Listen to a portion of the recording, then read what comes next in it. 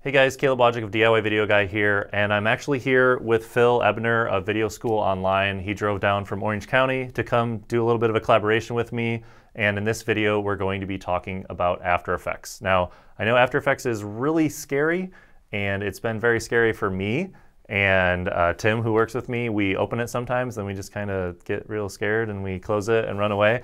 And so I wanted to have Phil here to tell us a little bit about After Effects and why you should use it. Yeah, I know exactly how you feel in terms of the scariness of After Effects. The first couple of times I opened it, I shut it down, ran away, and it wasn't until I took an actual class in college about visual effects that I had to learn it, and it's an amazing program.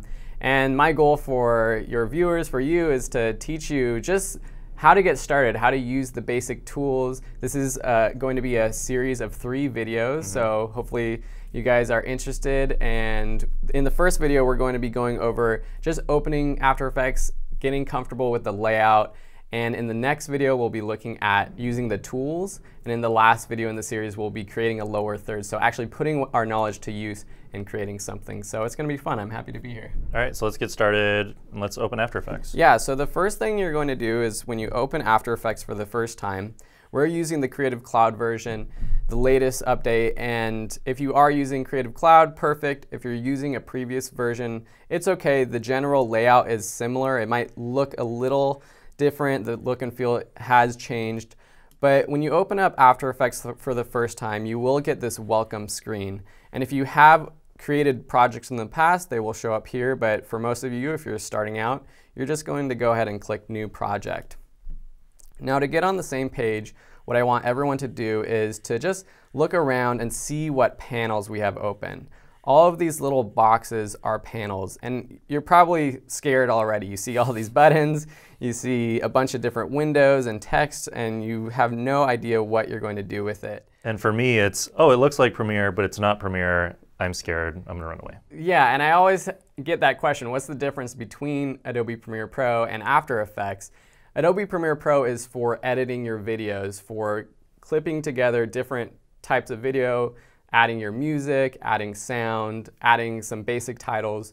But After Effects is really for adding more advanced titles, motion graphics. If you're doing any green screen work, visual effects like explosions, you can do all this kind of thing right within After Effects. So that's why we would use After Effects. And yeah, it does look like Premiere Pro, but it's not Premiere Pro. So nothing like that. So the first thing I want everyone to do is to go up to Window, then you're going to drag down to Workspace and make sure that we are on the standard workspace. And that's why we should see a project window up here, a composition window up here, and you can see the text at the top, it says composition. You'll see a couple panels over here on the right side that we don't have to pay attention to yet, so just disregard those. Then down here, right now it says none, but that is our timeline. So that's where we will be working a lot too. Is a timeline in Premiere called a composition in After Effects? So in Premiere Pro, or a little bit of both? Yeah, so in Premiere, when you open up a new sequence, that's what you open up. You open up a new sequence, it opens up a new timeline. Within After Effects, it's a composition. And we'll be going over how to actually start a composition at the end of this video. So the first thing up in the top left is your project panel. This is where you will import your assets, you will organize your assets, so you could bring in photos, Illustrator files, video clips, audio. This is your project panel similar to in Premiere Pro. In the center, this is your composition panel. And actually, to go ahead and see what this looks like when you do start a new composition, we'll go ahead and start a new composition. There's a couple ways to do it. One is by clicking this New Composition button down here at the bottom of the project window. It looks like a little film clip. Or you can right-click and choose New Composition. It's going to open up a little module where we set our composition settings. Now, the key thing to remember with After Effects, if you're working on a project in Premiere where you are creating some sort of graphic in After Effects for that video, you want to make sure that the settings are the exact same. So like the same resolution if you're at 1080p or 4K, same frame rate. Those are the main two, really. That's really the main two. And they have presets right here in the composition settings window that you can drop down and pick. or you can just go ahead and type in your different settings. So you have your width of 1920 by 1080, so that would be your 1080p or 1080i setting. If you're doing something like 4K, you're going to have to change that. If you're doing 1280 by 720, you can change that.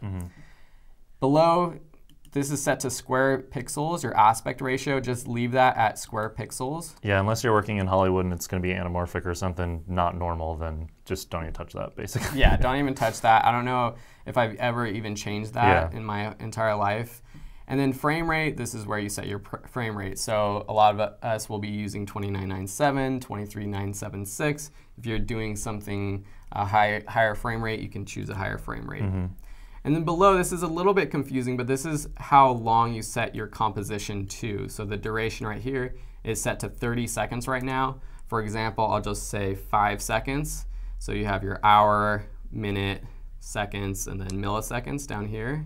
And that's how you set it. And all this stuff, keep in mind, can be changed later if you want to change it after you. Yeah, you can always go into the composition settings and be like, oh, I want this in 4K now, and change it, and might have to tweak it. But that's the one really nice thing about After Effects is you can change it later. You just have to resize things, but it's really easy to change after the fact. So that's your composition settings. So now we're going to go ahead and click OK. And you can see this open up a black sort of screen right now.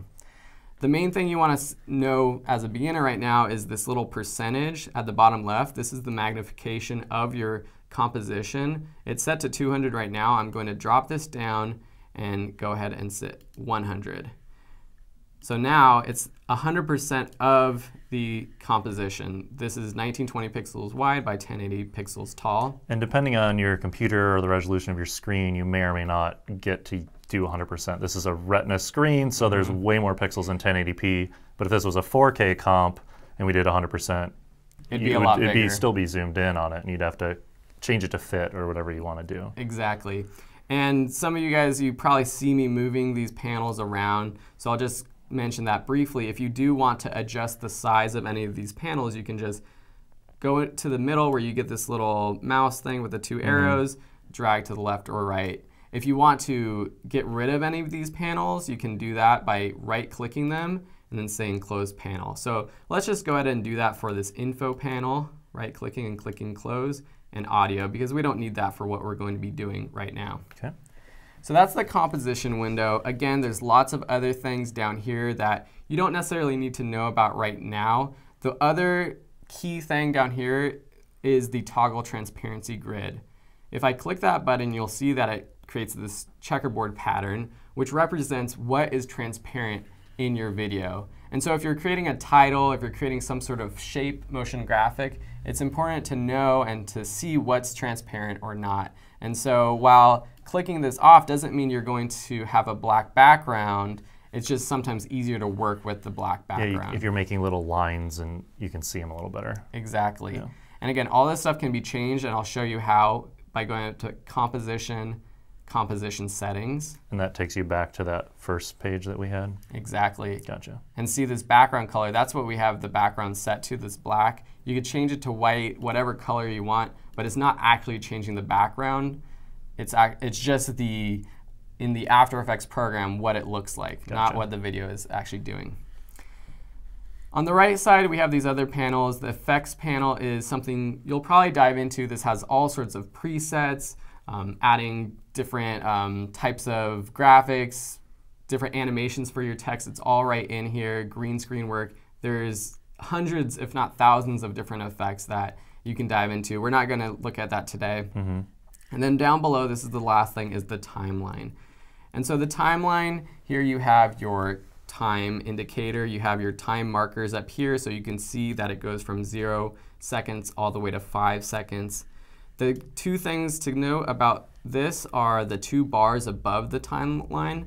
The one at the top, if you click on either end, you can click and drag, and that zooms in to your composition.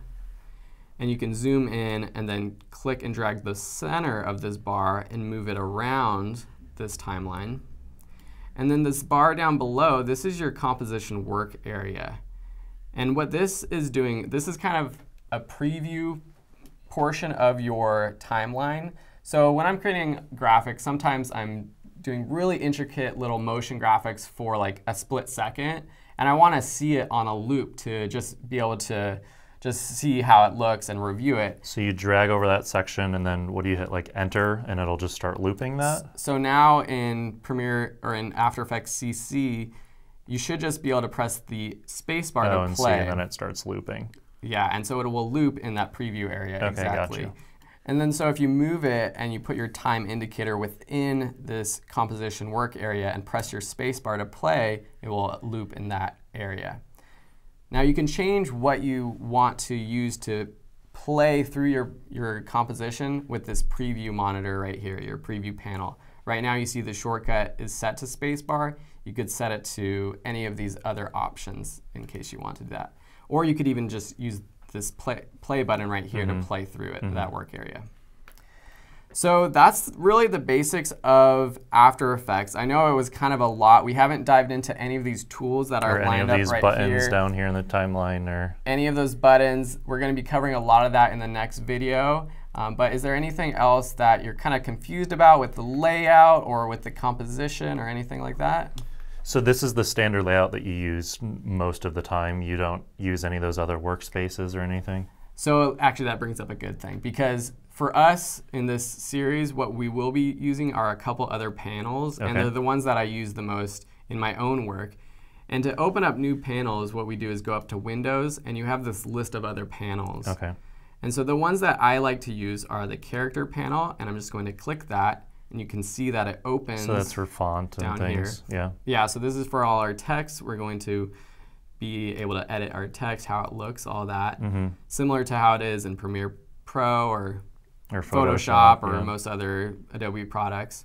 And then we're going to go up to paragraph, so that's another paragraph, like text-based panel. And then lastly, align, so this align panel. So I'll go over this when we're actually using the tools, but this will help us align our actual graphics so to it's parts actually of the screen. centered and doesn't just look centered. Gotcha. Yeah, so you can rearrange these. You saw me kind of moving them around just by clicking and dragging at the top left of any of these panels.